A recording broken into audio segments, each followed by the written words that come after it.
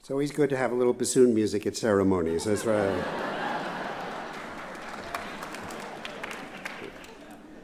And thank you, Wynton, for those fantastic words. And you do forget when we played Baroque trumpet and bassoon together a long, long time ago. But right.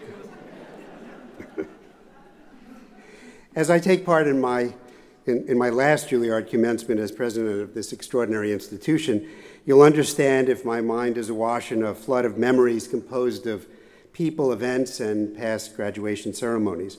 But the one realization I've continued to return to as I speak to you today is that the Juilliard experience is truly a noble one, reflecting the very best of the human values that we all aspire to, and that you, our exceptional graduates, represent the future of dance, drama, and music around the globe. This reflection comes into focus for me due to the current status of our national discourse. I've often spoken in the recent past of how the arts embody values that are currently lacking in our national environment.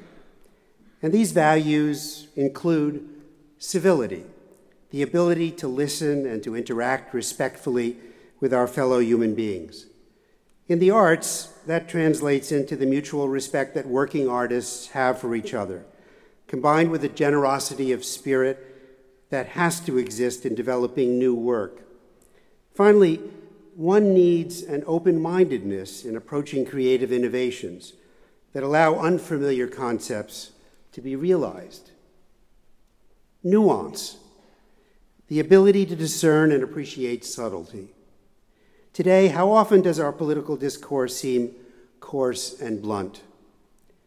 An appreciation of nuance in all endeavors, from the tempo of a string quartet movement to a debate about a political issue, makes us more sensitive and caring individuals. Without nuance, our world is a brutal and insensitive place. Dignity, respect for one another, for oneself, and respect for the topic to be discussed or approached. It does matter how you approach a work of art, how you address its contours, how you show respect for its creator. With dignity, you treat works of art or people with respect and with humility. And that approach is often rewarded with respect in return, as I think Wynton said as well in his talk. Finally, discipline, the art of preparing oneself for what lies ahead, with intellectual, physical, and psychological rigor. Talk may be cheap, as the saying goes, but disciplined, rational action is quite powerful. All these values are exactly what we expect you to embody as you leave this place. I'm reminded of a phrase which summarizes this concept that comes from our distinguished alumnus, Stephen McKinley Henderson, who recently said to our drama students, "Don't get it right, get it true." As an artist, you are a principal communicator of human values, and this responsibility comes with both joys and with challenges. Often the world will dwell on those challenges more than on the personal satisfaction that comes from being an artist. But at those challenging times, remember the famous words of Mark Twain, who, when speaking of the music of Wagner, said, "It's not as bad as it sounds." I'm sorry.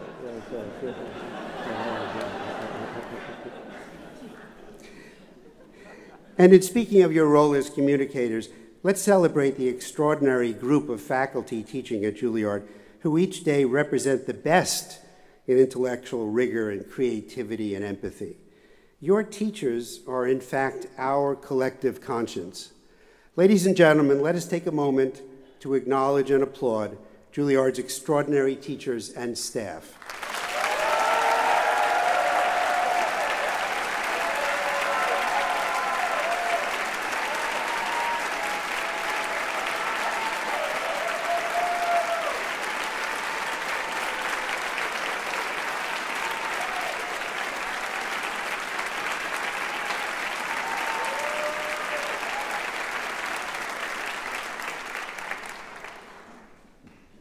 More and more, we have diminishing space in our daily routine to allow the provocative and stimulating elements of the artistic experience to take root in our day-to-day schedule, a schedule dominated by tweets, text messages, emails, and other digital distractions.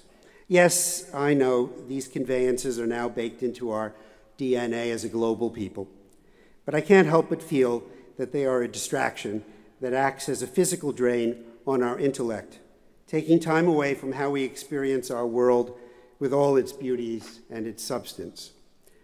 Can we imagine a world without the arts and the artists who perpetually make our lives fuller and textured? I think not, and certainly I hope not.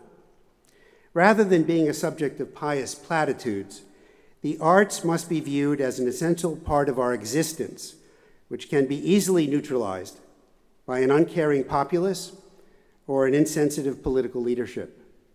That is why you, our graduates, must be effective advocates for the arts in the time ahead.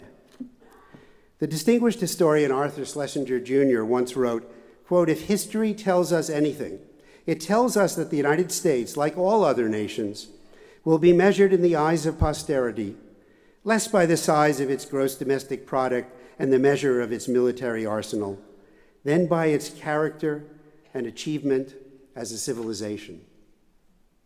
This achievement as a civilization is in your hands and the hands of others beyond the arts who send a message through the creative process that human progress can only be achieved through mutual respect and understanding, that there is more to our world than material goods and superficial communication.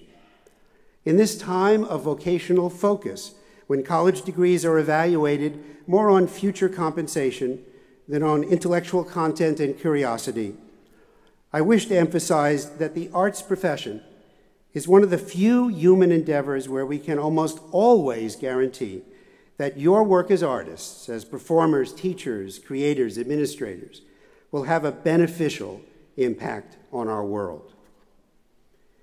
As you approach your future, I urge you to dream and aspire to create a life for yourself that is fulfilling and filled with happiness. As my wife Elizabeth has reminded me frequently, happiness is a direction, not a place. Enjoy the journey each day and try not to be discouraged by the challenges that life will invariably put before you. When I was your age, I could have never imagined that I would have had the privilege of helping to lead this august institution. But I did aspire to try to make a difference through my life's work, whatever that would turn out to be. It is that aspiration, that striving, that will direct your life's path. And let me add at this moment as well how fortunate we are to have Damien Wetzel as our new president.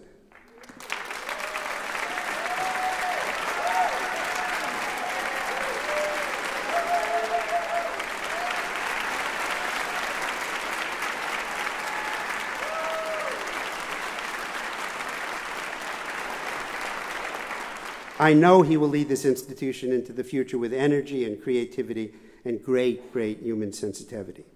Well, in closing, I can finally say, after 34 years, that I will be graduating from the Juilliard School with you today.